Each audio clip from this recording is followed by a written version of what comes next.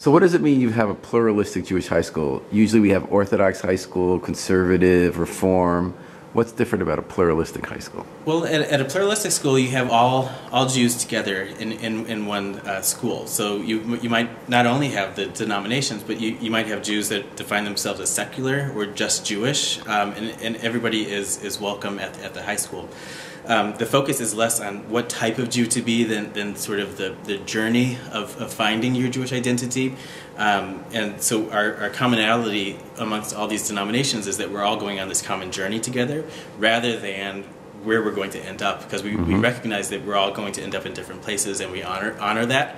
But we say, okay, we respect the fact that we're going to end up in different places, but we're going to be together on that journey as we get to the different places. And that must be complicated. For instance, how do you decide what rules that people can eat, what kind of food? Yeah, there's wonderful, and it's a very organic question that comes up from the students and the teachers, and we honor those questions, like how are we going to eat together when not everybody keeps kosher? How are we going to pray together? How are we going to study together? Right, then everybody has the same rules for praying, whether girls and boys can pray together. How do you solve that? You have a lot of different. Well, the students actually, we actually gave that problem over to the students, so that gets back to the educational philosophy of the school, where the students have more voice than in other typical schools.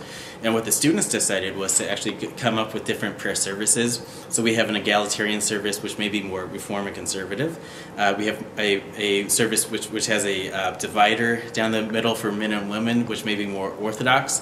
But then we have non-prayer options, actually. So there's a discussion group that has no prayer in it, but they talk about spirituality and theology and philosophy.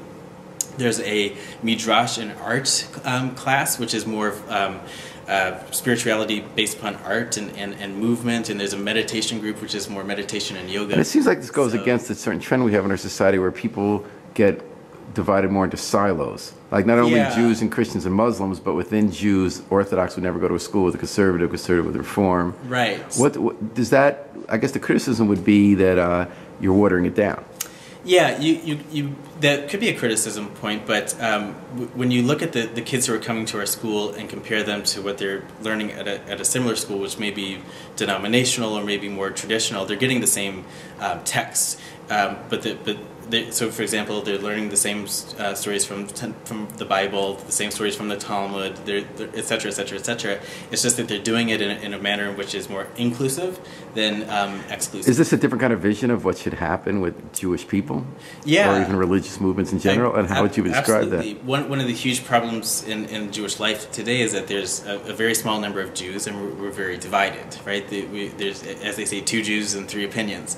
So this is a different model of different vision of Judaism, where the kids are actually, our students who are going to be the leaders of Judaism tomorrow are actually showing us the way of how to bring together all the different denominations. We still hope we have those 3 opinions for every 2, though. We're not going to lose that, are we? I hope not either, but it's sort of a little microcosm of the Jewish world at the Jewish High School of Connecticut, and that there's all these denominations and they're thriving together.